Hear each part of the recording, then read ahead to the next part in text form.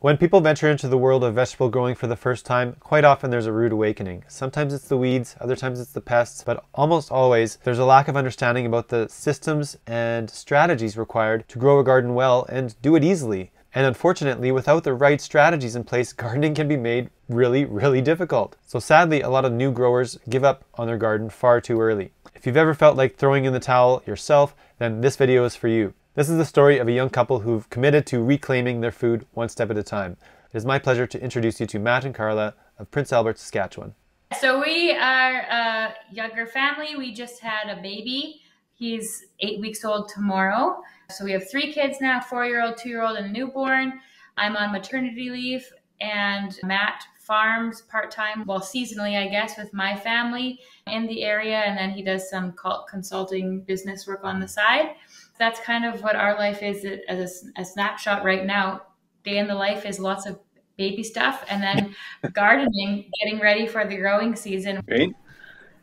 Can you tell us a little bit about your backstory? You just have 2 years of gardening experience so far, but you've got a massive garden established already. What's been the motivating force in this new development in your lives? I would say it goes way back to probably 2014 approximately. I was in school in Montreal, and Matt and I had just gotten married. We moved out there together for me to do school, and we were living right downtown Montreal and itching to be out of the downtown core because we're prairie kids. And so we became members of a farm called the Miracle Farm in Quebec, and it's run by Stéphane Sobiac.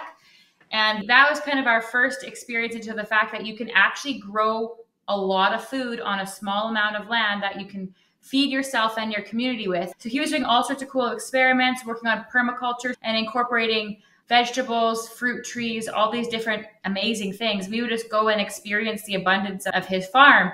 And I remember Matt and I talked, and we said, whenever we have enough space of our own, we want to do something like this. We want to figure out how to grow our own food. This is so cool. And so that was probably our first real inspiration, wouldn't you say? Yeah. First foray into quality food grown locally. But I think that in terms of the size of our garden, I think that comes back to personality. Carla is a go big or go home kind of girl.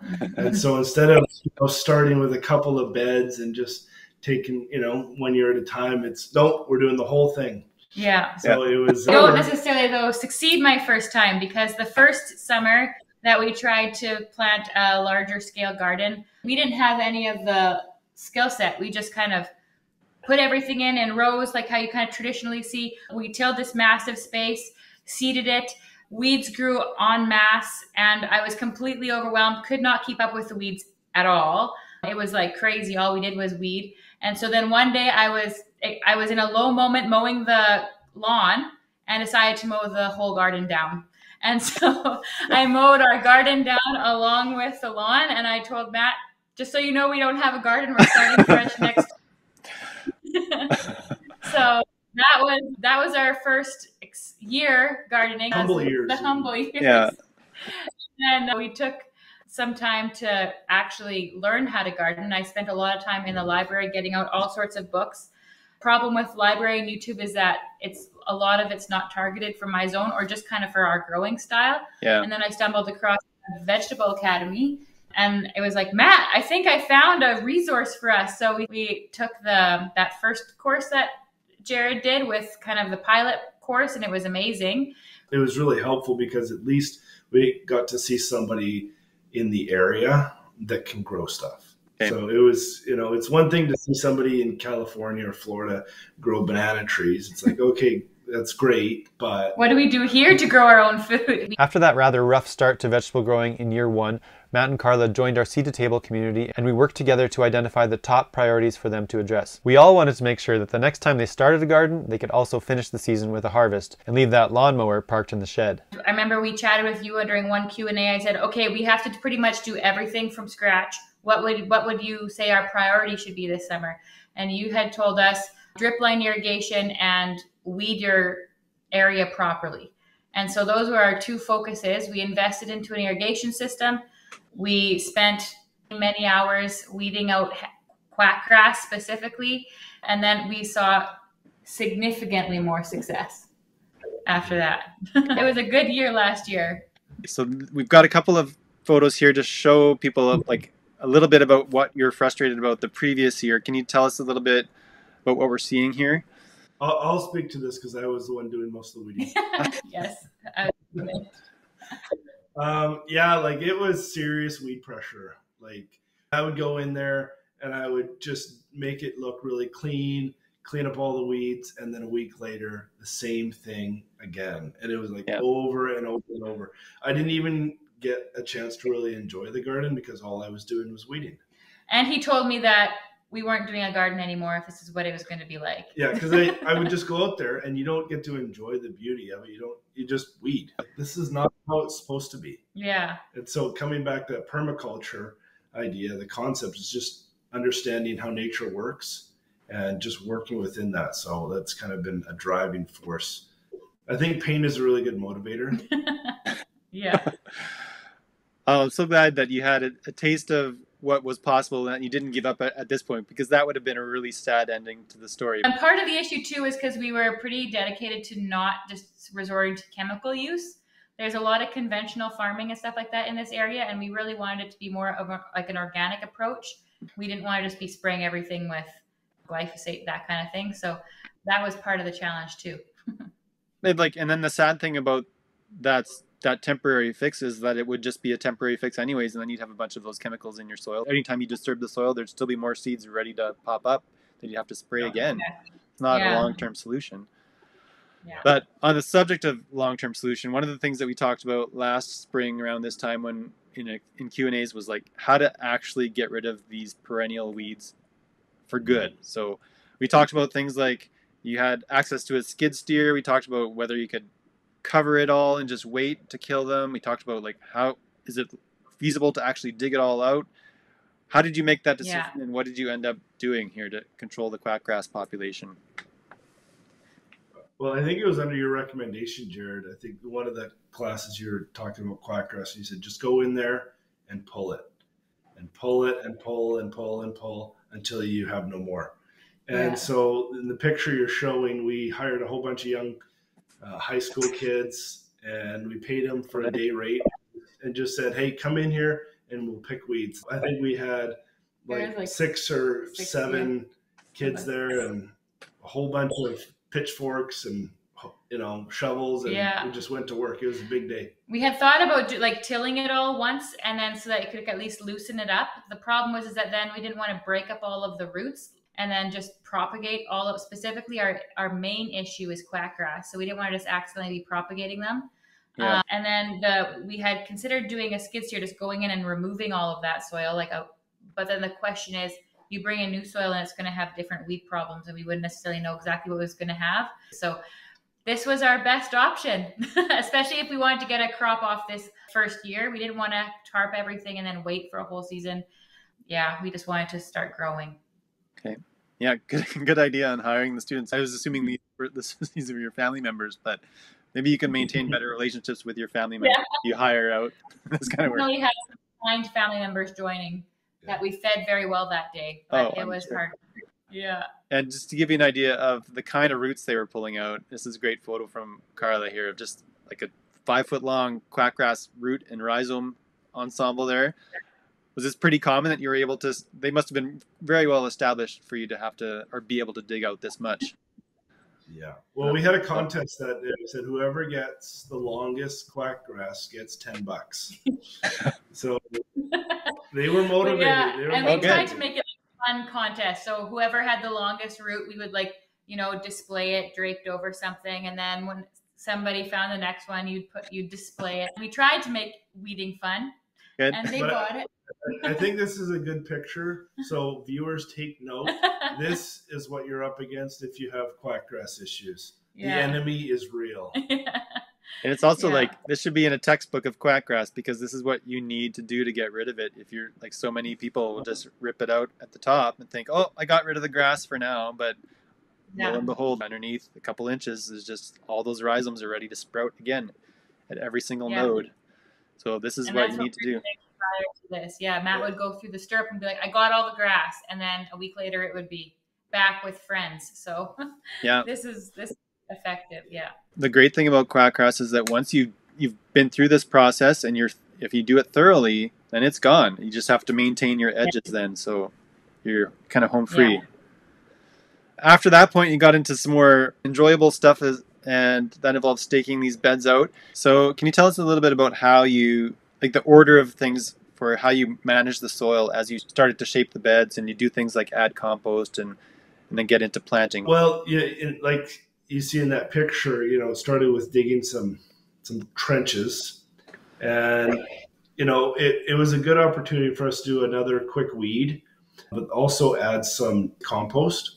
So we wanted to do a test. So we used 2 different types of compost. There's a gal in Prince Albert that has a compost business, and so brought in quite a bit of compost. And then we have friends that have a cattle operation, so we got some manure, and it was actually a really good test because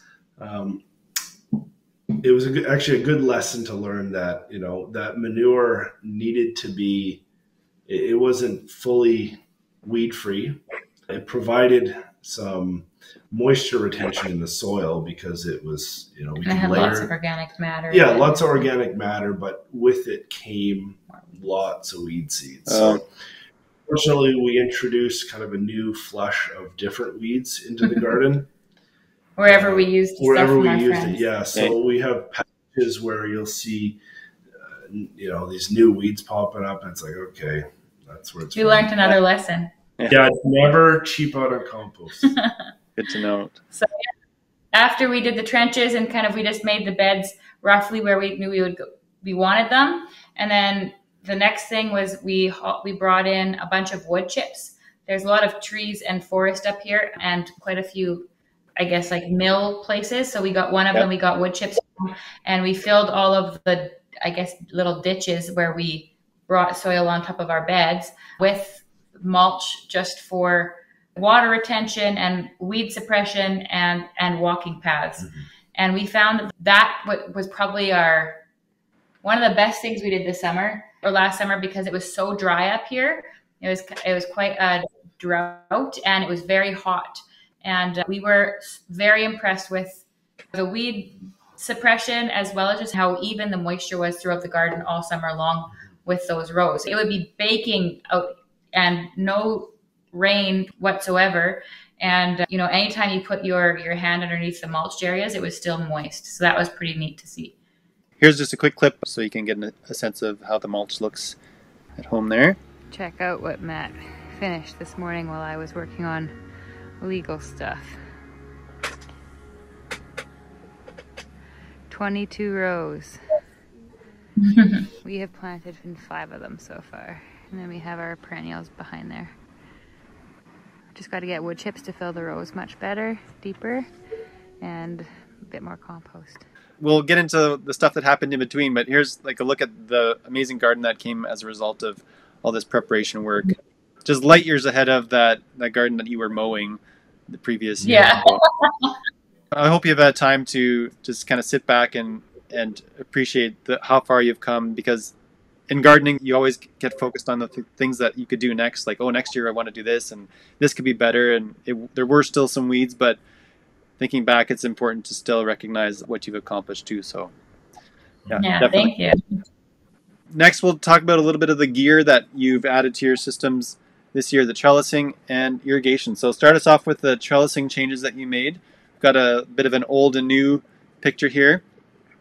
What did you try in the past year, and then what did you change to this year, and how did it go?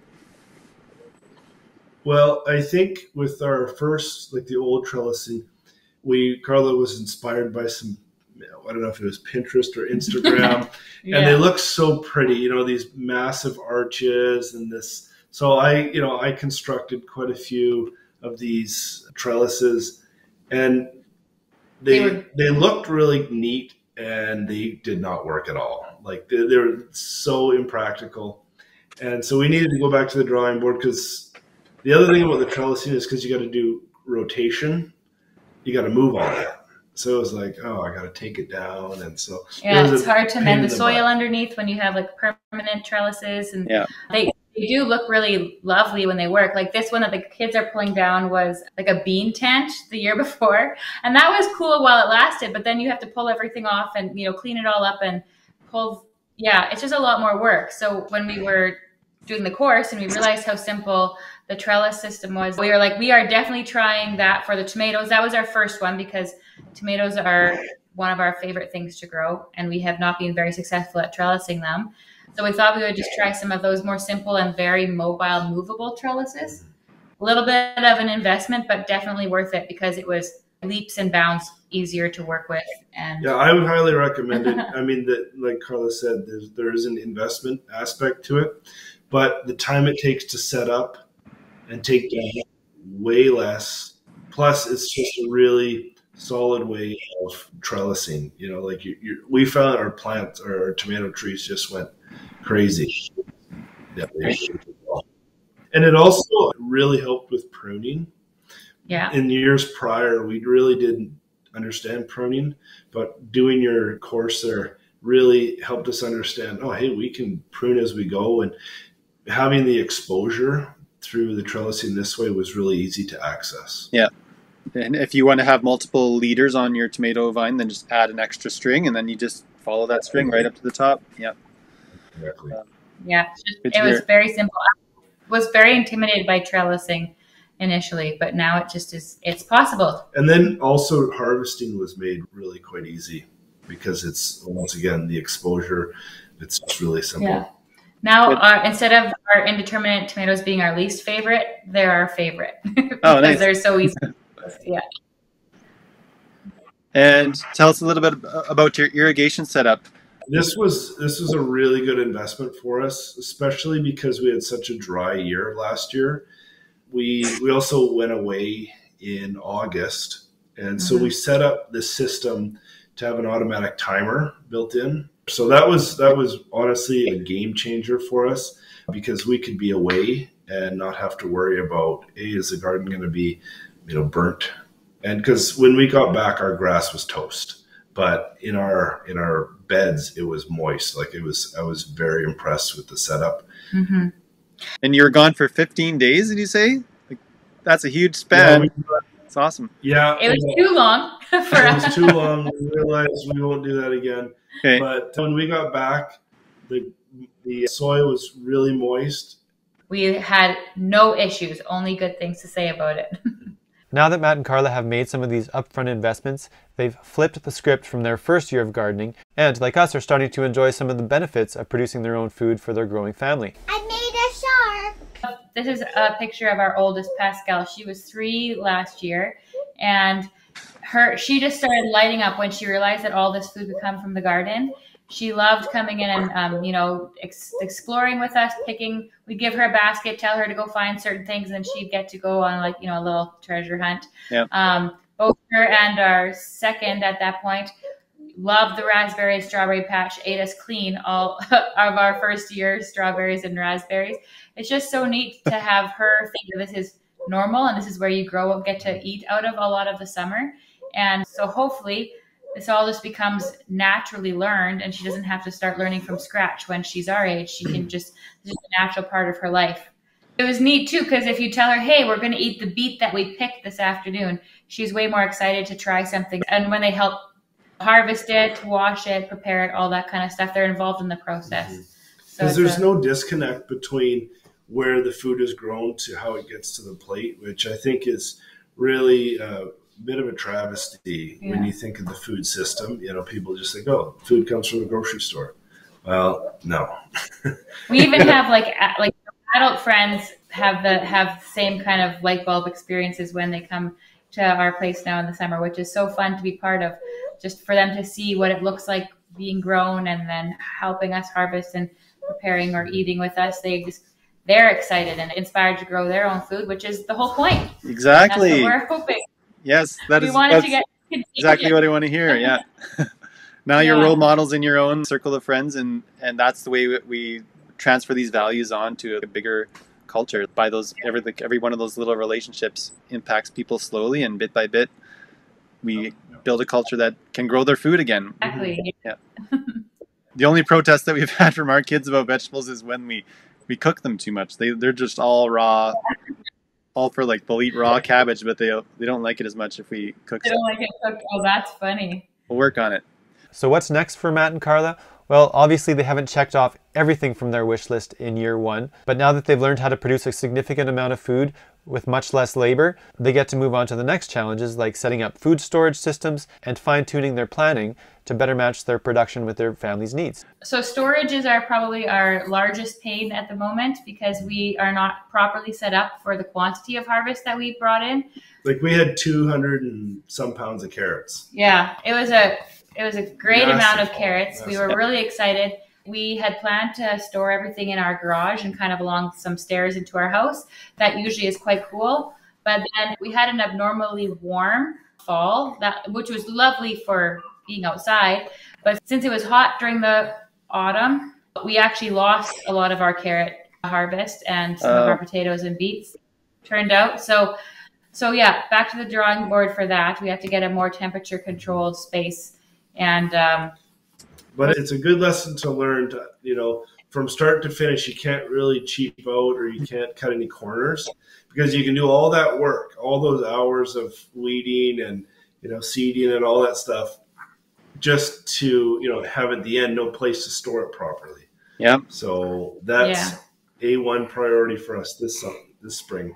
It's nice to hear you say some of the things that I have advised people in the course, like invest in cooling because you want to preserve the value of your crop. So I'm glad that you just happened to say that because it is a really good point of advice, and you don't necessarily see how important that is until you've lost some of your prized vegetables, and then all of a sudden storage is number one. We have to save the value of all this work done. Yeah, and if you have, smaller crops, 10 pounds of carrots, well, throw them in the fridge. So it's possible to do that, but if you're going to be bringing in, a harvest, you got to be prepared for that. So that was a lesson learned. In the past, we never had large scale crops like this that we'd bring in that we were trying to feed our family through the winter with. So So you got two options. You can either figure out storage or give it all away.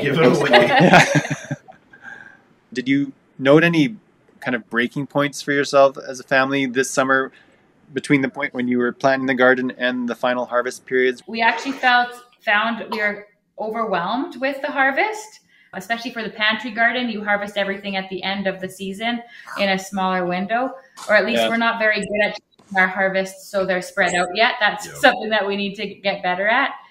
Doing some succession planning I think will be important, and just understanding how long certain crops take to come up and that you can actually harvest and eat them as you go. I think that we had this idea that, with carrots, for example, that I need to just wait until they're all, at a perfect 6 to 8 inch length. And then we pick them all. Well, just eat as you go, just if they're small, who cares?